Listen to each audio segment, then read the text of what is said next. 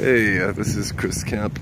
This is an idea I have. Maybe someone's already come up with this idea, but just in case. So it would be called a wine pacifier.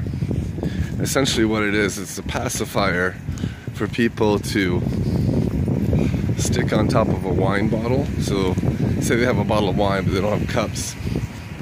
They can share the wine with each other without spreading germs. So each person brings his own pacifier, or the person who brings a bottle of wine to that location, maybe in the park or at the beach. I know in France you can drink wine on the beach, and maybe there's 8 people, and some of the people are like, I don't want to share that bottle, you know. What if, you know, it's not sanitary?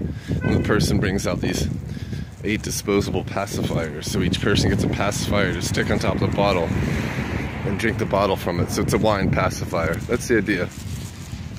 It's a beautiful night.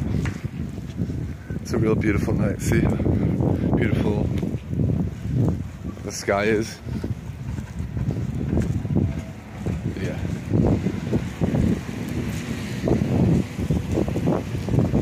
I feel like walking brings a certain clarity to things. When I walk, it helps me focus. When I'm at my stand-up desk, it helps me focus because I'm standing up. Sitting down, it's not healthy.